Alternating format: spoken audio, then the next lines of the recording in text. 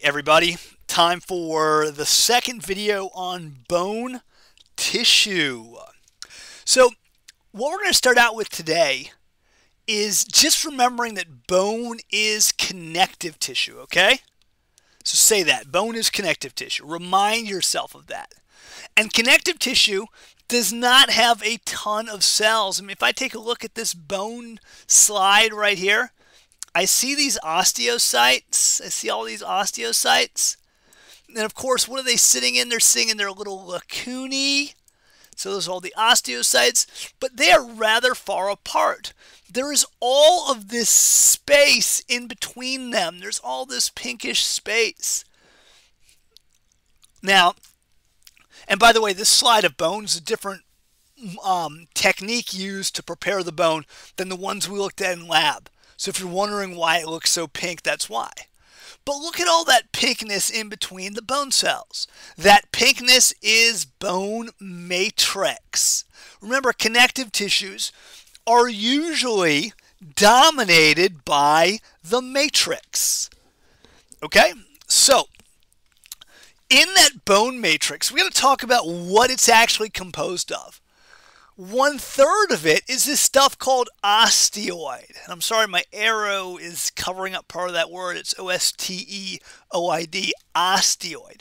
So 1/3 of the bone matrix is this stuff called osteoid, which is primarily collagen and this liquid called ground substance. The collagen is what gives it the pinkishness in here. The pinkishness.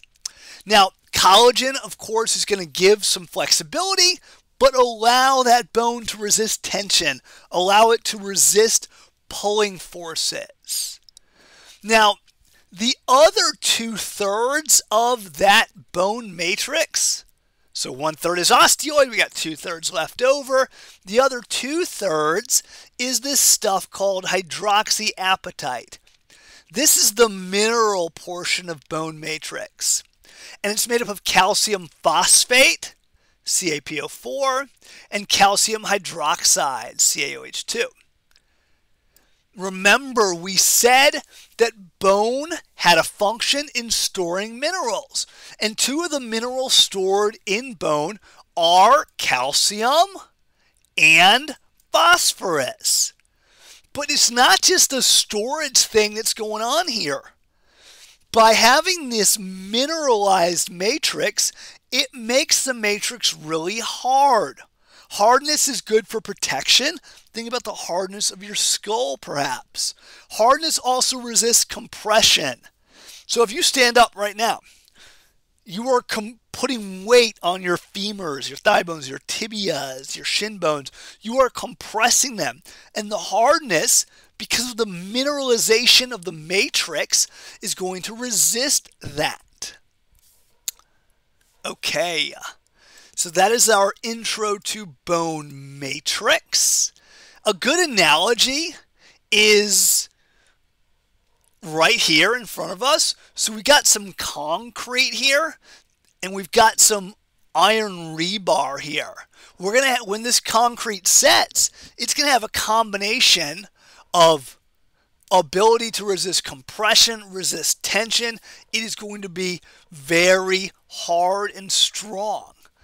This is a lot like the way your bone is made. All right, check this bone out right here. This is a human fibula. What has happened to this human fibula? Has it A, been demineralized, or B, has its collagen been removed? So A, it's been demineralized, or B, it's had its collagen removed. What let somebody turn this fibula, which is a pretty long bone? I mean, it runs basically from the outside of your knee to the outside of your ankle. So that's pretty long. I mean, I just measured it on myself. And what happened to this bone? What let it be so bendable? Okay, the answer is A. It has been demineralized. The answer is A. And you can actually do this experiment at home. All you need are 2 ingredients. You need some vinegar and you need a bone, like a chicken drumstick bone works perfectly. So some vinegar and a chicken drumstick bone. So you take a glass, it doesn't have to be like a jar like this, but take any glass, Tupperware, whatever, something that has a lid. Put some vinegar in it, stick that chicken bone in there, after you've eaten all the delicious chicken off of it, of course. Seal it and let it sit in your kitchen for a couple days. Then take it out and see how bendy that bone is. All right, if you do this, you're sending me a picture of it. It is another extra credit experiment for you to do at home. Kind of an involved one, but hey, why not? Do it. Get some extra credit, right? Absolutely. All right. Let's talk about the arrangement of that matrix, the arrangement of the osteocytes in our long bones. And we've hit this in lab, so we are reviewing it right now. Let's say that we had a femur. I'm going to draw a kind of crappy looking femur here. Dun, dun, dun. Kind of a crappy looking femur. It's an ugly femur, I know. But the femur is a long bone, and I'm going to mark off its diaphysis. In the diaphysis, the long bone has a microscopic structure in which it's arranged. Running along the direction of this diaphysis, we are going to have these cylinders called osteons. So we're going to have cylinders running this way, so many of them, going vertically in our femur here, in this long axis of it. We're going to have these cylinders of bone matrix called osteons. An osteon is going to have this central canal with blood vessels and nerves in it, then surrounded by multiple concentric layers of matrix. These are called concentric lamellae. They're concentric because they share the same center. They're layers of bone matrix. Then embedded in between those concentric layers, we have these beautiful little guys right here. Who knows what these are? Shout it out if you know. These are osteocytes. And what's the space the osteocytes are sitting in? They're sitting in lacunae. Exactly. So this is the basic structure of the diaphysis of our long bone. We have these cylinders, and we see a beautiful one down here. This is a beautiful cylinder that would be found in the diaphysis of a long bone. Such a cylinder is called an osteon. It has a central canal in the center. That central canal will typically have a nerve, a vein, an artery, VAN. There's a van driving through your central canal. There's some endosteum lining that central canal, by the way, that I'm clicking dots on here. And then we got our concentric lamellae, the layers of bone matrix forming rings around that central canal. And then in between the layers of matrix, within the matrix itself, we have osteocytes. And osteocytes are surmounting a problem. So osteocytes are surrounded by matrix. Bone matrix is incredibly hard. It's challenging, not challenging, it's gosh darn impossible for nutrients to diffuse through bone matrix. Luckily, there are all these little passageways, here called canaliculi, and the osteocytes stick their arms and legs through them, and they touch one another, and they exchange nutrients and wastes and information. So we see some beautiful lacunae for osteocytes in this particular slide on the bottom left here. We see a central canal. This whole big thing is an osteon, which is one of the cylindrical structures that makes up the shaft, the diaphysis, in other words, of a long bone. All right, magnificent. Okay, we're looking on the right-hand side here at the compact bone in the diaphysis of a long bone. So what are we going to see? What are we going to see there? If you said osteons, you are correct. Here's an osteon up here. Here's a beautiful osteon right here. Here's another osteon right here. Fantastic osteons. And remember, we saw these in lab. Okay, quick extra credit question here. Send me an email. Tell me what all the things in here are. What's A, what's D, and what's C? I don't know why there's no B in this picture, so you only get to do 3 things. What's A, what's D, what's C? Shoot me an email for a little bit more extra credit. If you ever feel like I'm giving you too much extra credit, let me know. Send me an email. If you ever feel like there's not enough vocabulary words, shoot me an email and say, hey, Professor M. Holtz, there's not enough vocab. Give us some more. And I will oblige. All right. I couldn't resist doing one more. What I want you to do right now is pause your screen. Pause your screen. Yeah, pause your screen. Pause this video and point out your central canal, your concentric lamellae, your your lacunae, and your canaliculi. So do that for me. Okay. And here we see another kind of like more big picture view. And we were looking at the little picture view. But here is a femur up here. Nice drawing of a femur. Here is the diaphysis from here to here. And here is the compact bone of that diaphysis. This is the same stuff we're seeing right here. This is compact bone.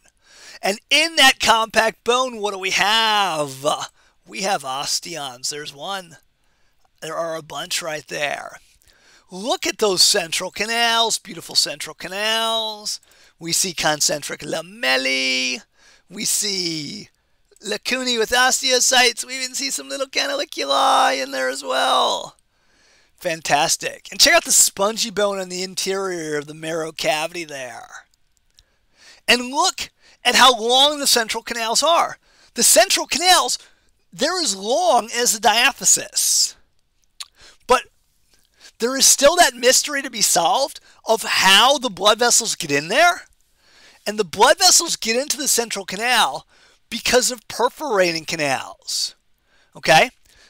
I wish the picture showed me one, but it would be awesome if we could see a perforating canal like right here. Perforating canals run transversely. So blood vessels could use this perforating canal that I just made up to get into the central canal. Here's a perforating canal down here connecting two centrals. Here's a perforating canal connecting a central canal to the marrow cavity. All right, beautiful. Let's keep on going. I couldn't resist showing you one more. I'm going histology crazy here. Look at all these osteons. You should be able to recognize central canals. You should be able to recognize concentric lamellae, etc.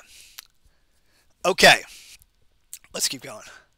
Flat bones. We're moving to flat bones. Flat bone structure, we hit this in lab. We're hitting it here as well. When we look at a flat bone, like the what bone are we zooming in on right here? What is this bone that we're zooming in on right here? Quickly, do you got it? I'll give you all the vowels if you're thinking about it. I'll give you all the vowels. There you go. You got it now? I'll throw in some consonants. That was P-A-R-I-E-T-A-L. It's the parietal bone. And when we zoom in on it, we see the typical flat bone structure, which consists of a sandwich-style arrangement, with the bread made out of compact bone. I put some black dots on the compact bone right there.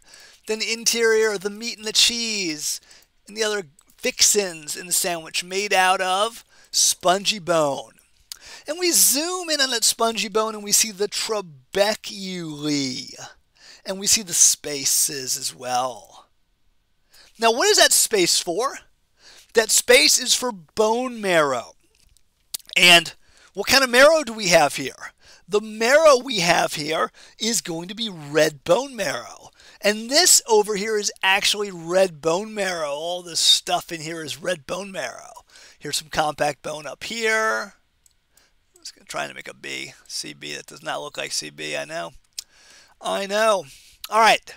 What's red bone marrow's function? Red bone marrow's function is that long word. Remember it? Hematopoiesis. And last but not least, lest I forget, the spongy bone in that flat bone sandwich is known as the diploa. All right. So let's keep on going. Let's talk about how bones grow. Okay, we do not have an adult bone here. We have a bone of a child or an adolescent. So we have a long bone of a child here, okay? And let's kind of point out a few things. This is our diaphysis down here. This is our epiphysis right here. We see some compact bone on the outside of both. We see some spongy bone on the inside of both. We got some articular cartilage on the outside of the epiphysis. And of course, that articular cartilage is hyaline cartilage. That's why they colored it blue here. It's pretty typical to color hyaline cartilage blue. But notice there is also this plate of hyaline cartilage right here. And this plate of hyaline cartilage right there is called the epiphyseal plate. The epiphyseal plate. Epiphyseal plate. It's your growth plate. Now, what is going to happen in this epiphyseal plate, okay? What is going to happen is that new cartilage is formed on this side, on the side closest to the epiphysis. We grow new cartilage that pushes the epiphysis upward. That makes the bone get longer. And by the way, on the opposite side of this, the same thing is happening, just it's in the other direction, right? So the bone is getting longer because we're growing new cartilage. But then, on the other side, on this other side, let's switch colors here, on this other side of the epiphyseal plate, the cartilage there is turning into bone. So that way, it's not like we're growing in length, but the bone is turning into cartilage. We're growing in length, and the bone still is primarily made of bone. We added some new cartilage to get the bone longer. Then we replaced some cartilage with bone so that we don't have a bone made out of cartilage that would be too floppy and too flexible. All right, so on the epiphysis side, the epiphyseal plate grows new cartilage. On the diaphysis side, the epiphyseal plate turns cartilage into bone. And that is how the bone grows longer. And that type of growth is called interstitial growth. If we look at an epiphyseal plate, we actually divide the cartilage in there into different zones. On the side of it closest to the epiphysis, closest to the end of the bone, we have what's called the proliferation zone. That's where the cartilage cells are growing. That's why it says they're undergoing mitosis, because the cartilage cells are growing. And that makes the bone grow longer. As we get on the other side, we are going to have the area where the cartilage turns into bone. And what happens is the cartilage cells get bigger. Then their matrix around them calcifies. The cartilage cells die. And then new bone starts to get formed. Osteoblasts start forming new bone matrix. I'm not going to have you remember these names: hypertrophic zone, calcification zone, ossification zone, but you should have a general idea of what's going on here.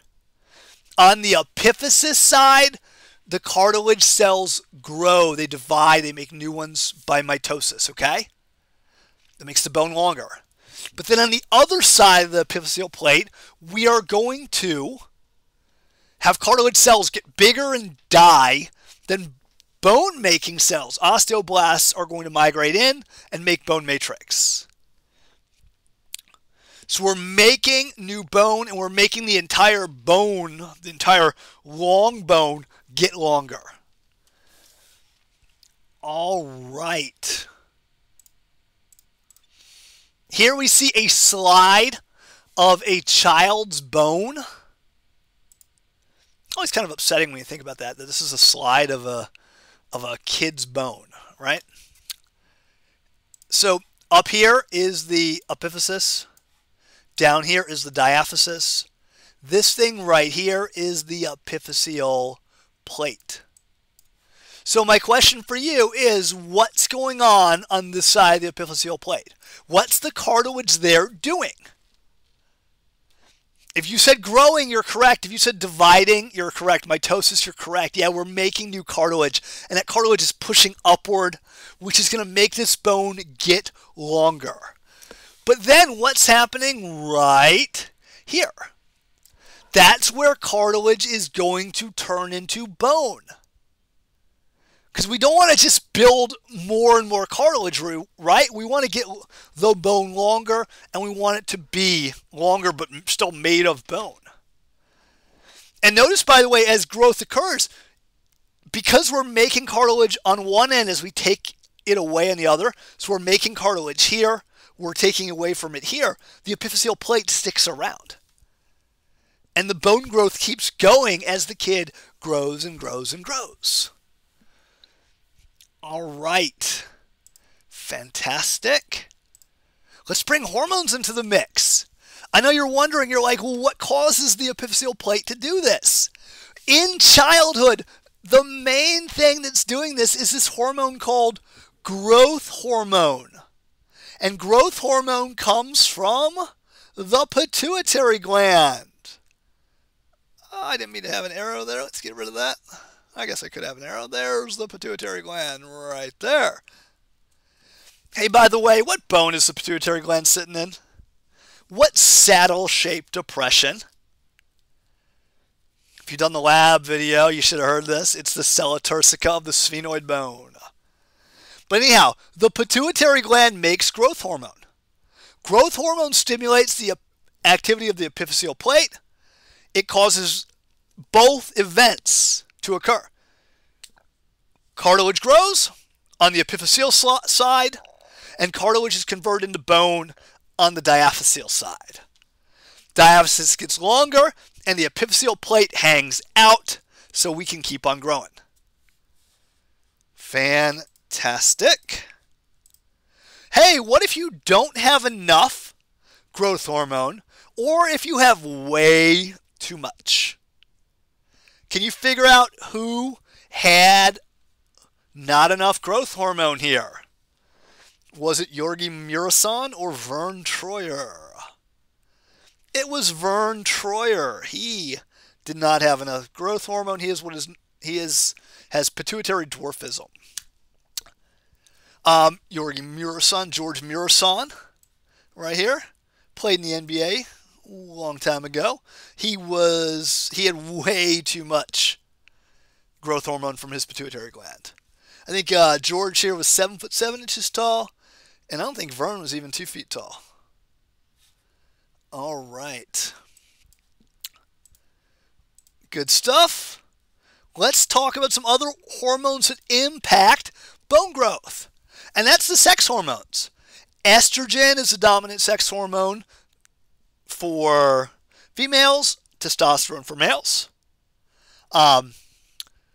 Estrogen, of course, comes from the ovary, testosterone from the testes, and these hormones really start getting produced around what period of life? Puberty. Now, both these hormones stimulate the activity of the epiphyseal plate, and both of them are going to act more on one side than the other. Both of them cause fast conversion of cartilage to bone, remember that's on the diaphysis side, and a slower production of new cartilage. So there is a lot of growth because of these hormones. But as the bone grows in length, the epiphyseal plate gets narrower and narrower until ultimately it disappears. And then there's no more epiphyseal plate. There's just a remnant of bone called the epiphyseal line, which we met in the last video. So, sex hormones have a dramatic effect on the epiphyseal plates. They cause the bone to get longer, but they also cause the epiphyseal plates to get narrower and narrower and eventually to disappear.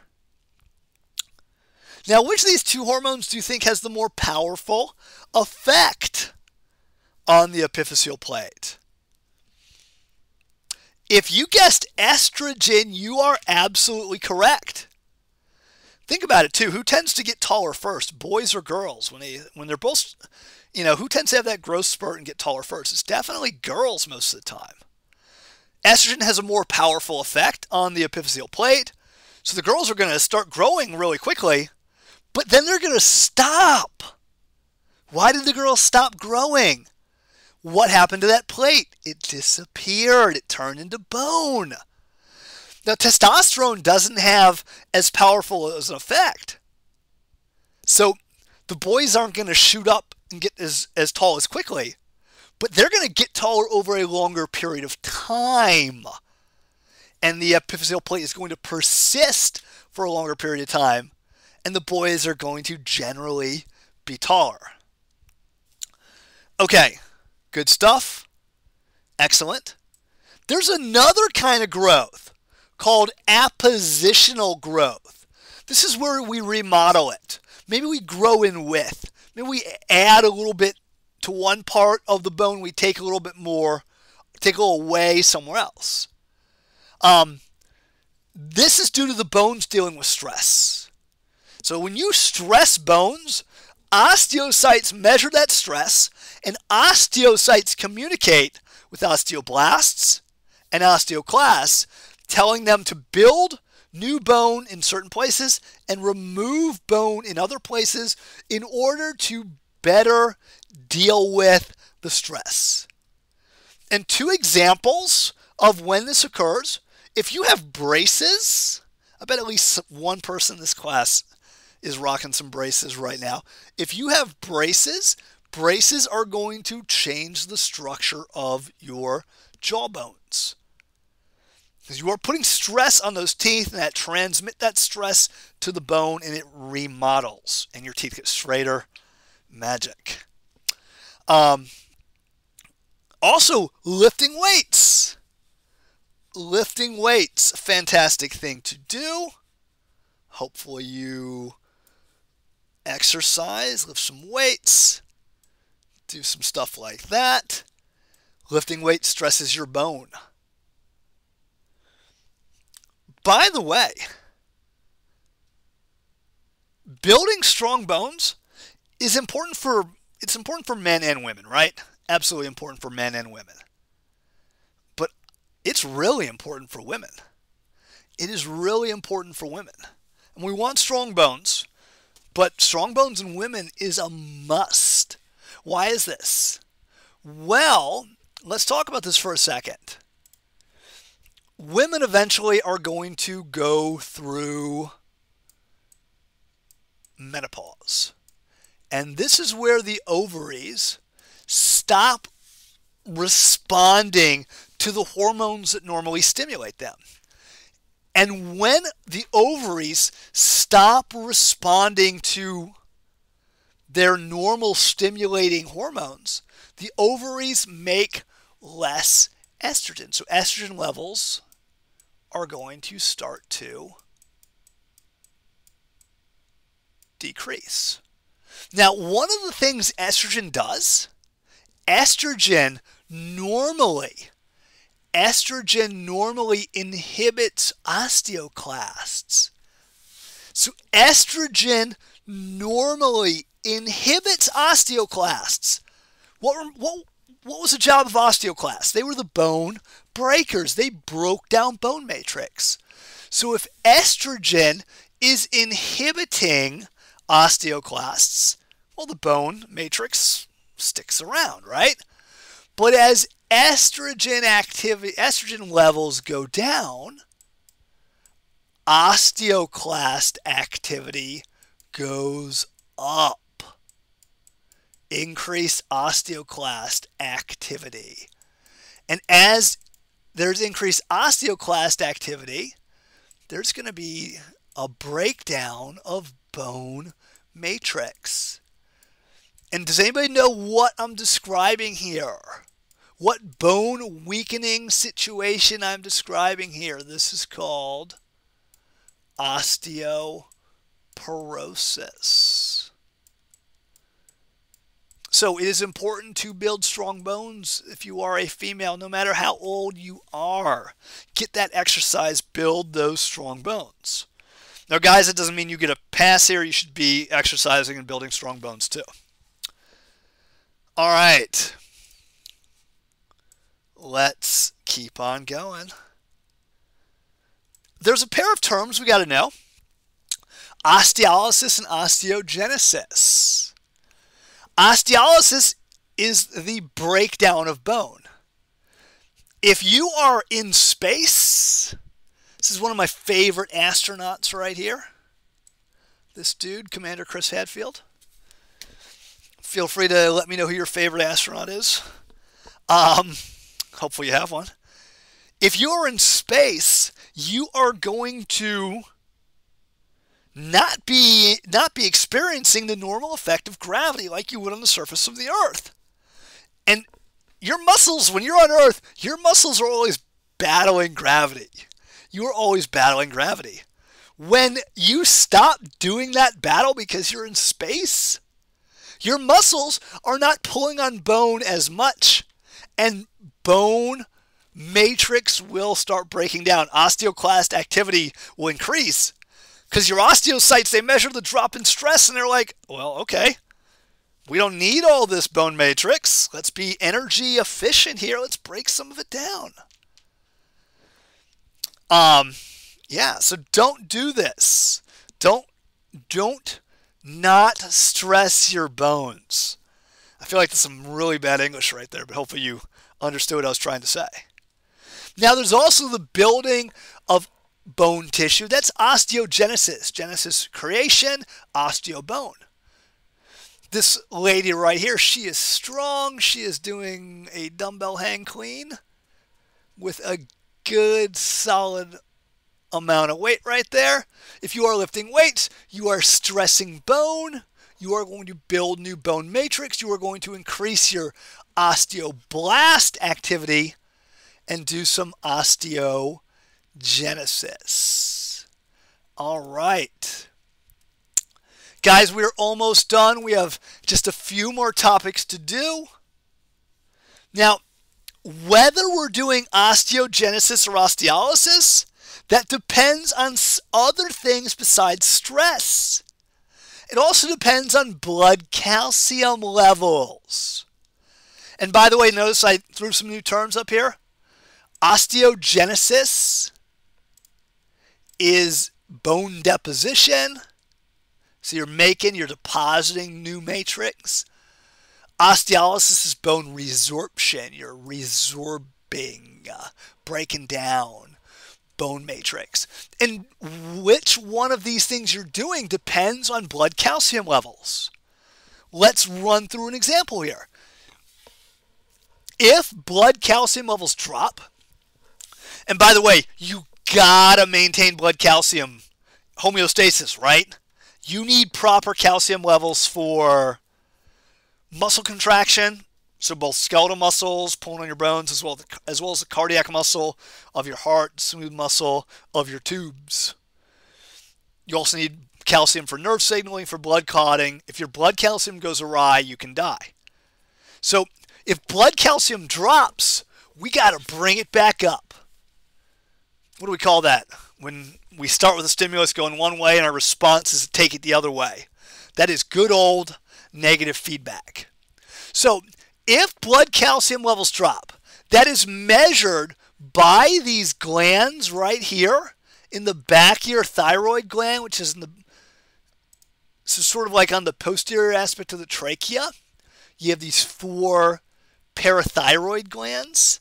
And the parathyroid glands, they measure your blood calcium, they compare it to normal, and then if it's below normal, they release this hormone called parathyroid hormone, or PTH for short. PTH will do 3 things to raise your blood calcium. It'll increase your osteoclast activity. That will break down matrix. That, of course, is bone resorption. And if you break down matrix, calcium spills into the blood, and blood levels of calcium rises. Also, the PTH doesn't just mess with the bone bank of calcium. It also acts on your intestines, making you absorb more calcium from your food. And it acts on your kidneys, making you pee away less calcium. And so the combination of this trio of effects is to raise your blood calcium levels. All right. Well, what about the opposite? What if blood calcium levels are too high? Well, then it's actually your thyroid gland that's the one doing the job here. Your thyroid gland, this butterfly on the anterior side of your trachea here, just beneath your voice box, your larynx. Your thyroid gland has these cells called C cells. C cells. I want to turn that into a tongue twister, but I'm going to refrain because we got to finish this video. C cells measure that drop in blood calcium, that rise in blood calcium, and release a hormone called calcitonin. So blood calcium went up. Calcitonin has got to tone it down, has got to drop blood calcium. It does it in 2 ways. It inhibits your osteoclasts. So that's going to decrease your breakdown of bone matrix and keep calcium in your bone bank. It also makes you pee away more calcium. And that's going to decrease the calcium levels in your blood. So 2 ways we achieve calcium homeostasis here, and both of them have an effect on your bone matrix. Okay, wonderful. Now, we've talked about a lot of things necessary and important for bone. There are 2 vitamins that are essential for bone matrix. One of them is found in delicious fruits, delicious citrus fruits. I'm hungry right now, so I would eat all of these. And these guys are rich in vitamin C. Here's vitamin C right here. Vitamin C is necessary for collagen synthesis. And without enough collagen, your bones are going to get weaker and weaker. So don't get scurvy, the disease where you're lacking vitamin C. Don't get that. It'll weaken your bones. Also, here's a nice sunset. The UV radiation in sunlight is going to help us make what vitamin? Vitamin D. So we have vitamin C up here, vitamin D down here. And vitamin D is necessary for proper blood calcium levels, which is necessary for proper bone growth and bone maintenance and bone remodeling. All important things. And with that, my friends, we are done with the bone tissue lectures. Video number 2 is done in a quick 39 minutes. Time flies when you're having fun. And I will see you next time. Bye-bye.